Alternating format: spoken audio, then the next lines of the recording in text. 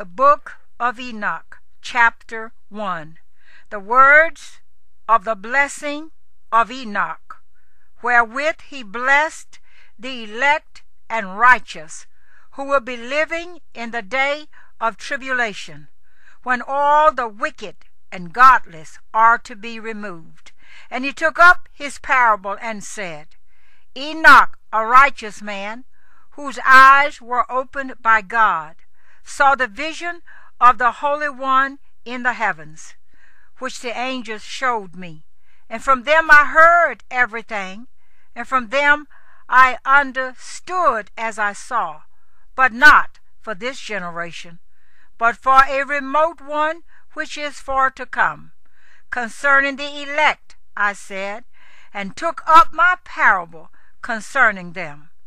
The Holy Great One will come forth from his dwelling, and the eternal God will tread upon the earth, even on Mount Sinai, and appear from his camp, and appear in the strength of his might from the heaven of heavens.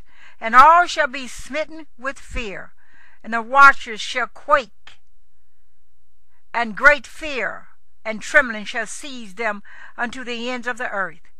And the high mountains shall be shaken, and the high hills shall be made low, and shall melt like wax before the flame. And the earth shall be wholly rent in sunder, and all that is upon the earth shall perish, and there shall be a judgment upon all men.